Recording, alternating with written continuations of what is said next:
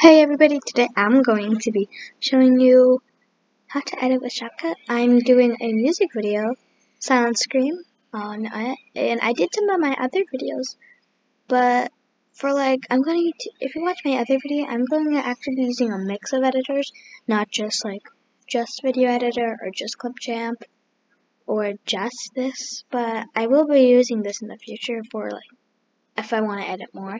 But if I just want to speed things up, I would just use my video editor. So first, this is your page. It's called SHOTCUT, and I'm going to open my testing one.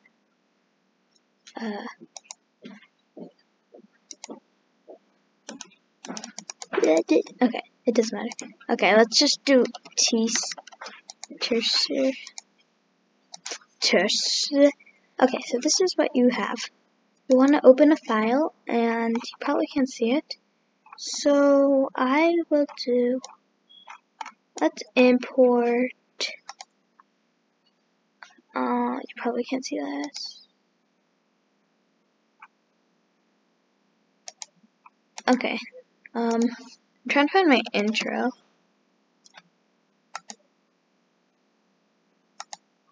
Okay, here it is.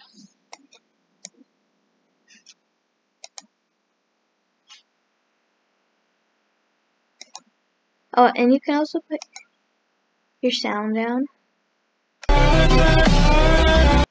Okay, so let's try to add some stuff to this. You can also put the audio off in the track. So let's I just put these in my favorites. Let's crop first. So I'm going to show you the easier way to do it.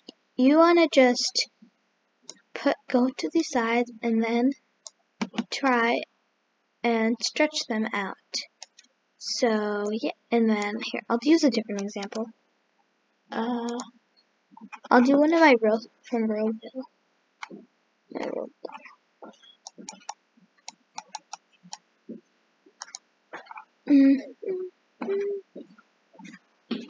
Okay, here.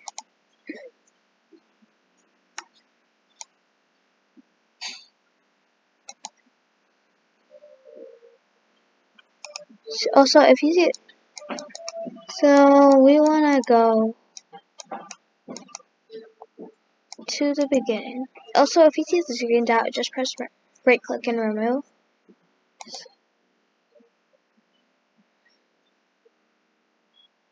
So let's try to crop this. So let's do size position and then do this.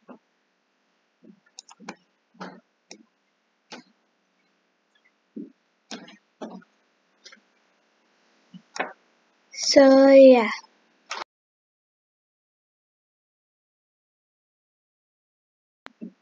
If you want to add text, you can go to type in. You have to do. It's strange. You have to do like TE instead of just T, but you can go to tab and then press simple. Or this is the one I use. You can experiment with the 3D one though. So let's go. Also, if you go in the middle, you can actually move it around, and you can also adjust it. So we can choose font. You can put it to the side and look at it. Let's use this one. And then you can change the color. We have lots of different colors to choose from. And you can also use the font size if you want, but I usually do that. Also, you can't just put a layer. I think this is actually pretty simple when it comes to this. So if you want to go right here, then press S on your keyboard. Then you can change it.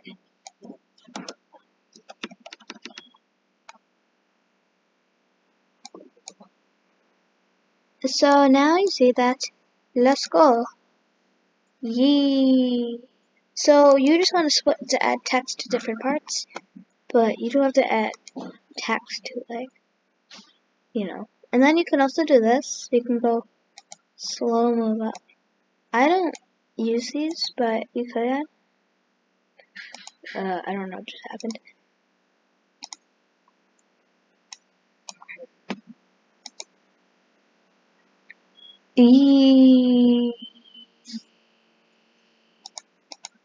Okay. So next we're going to learn about transitions. So you want to click and hold this and then make it go over the next clips.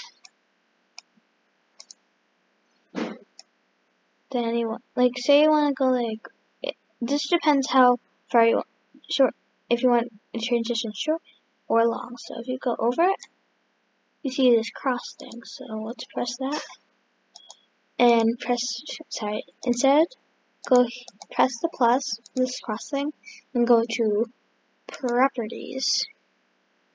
Then you can choose from these. You can, there isn't that much and you don't get an example, but I still think it's okay.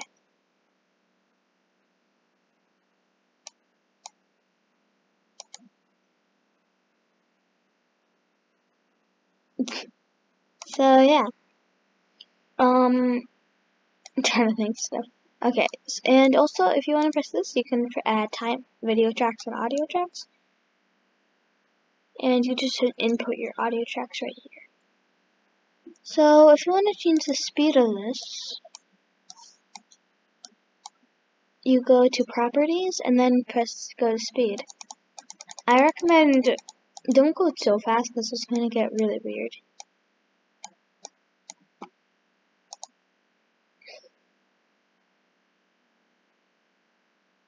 Yeah, it does take a time to make the clip shorter. See? And then now your clip is faster. Sorry if it looks bad quality on here. I don't really know why. It's pretty usually good quality though, so don't worry. So you can also add stuff when you open it. You can add it to your playlist so you can do it again. If you want to copy clips,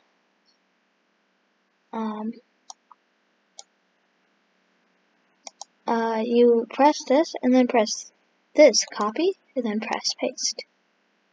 And then shaboom, you got another clip.